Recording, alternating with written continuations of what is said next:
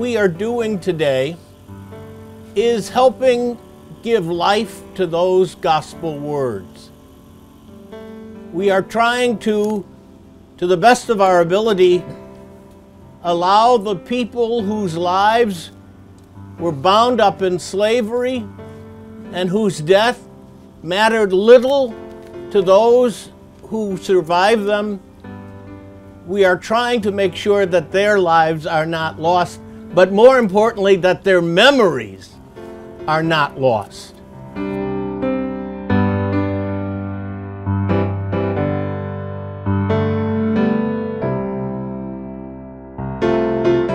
Whether we are alive or dead, we belong to the Lord.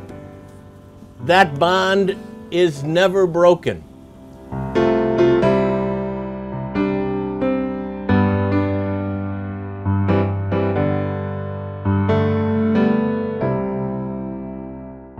There is a lot of work that needs to be done so that the lives and the identity and the dignity of the people who were once in shackles will be held in honor by those of us who remain.